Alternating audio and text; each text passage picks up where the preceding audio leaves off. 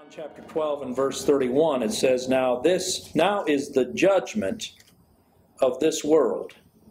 Does he mean the judgment of the end of the world? No. There's a judgment to take place in the world. Okay? That's what took place at the cross. There was a judgment rendered there. And he says, now shall the prince of this world be cast out.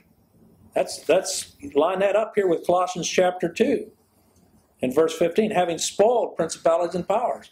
When was that done? At the cross. At the cross.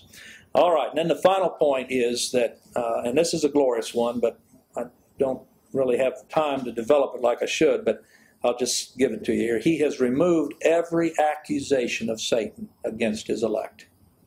Every accusation. You can find much in your own conscience to accuse you, but God doesn't accuse you. You can find much in this world.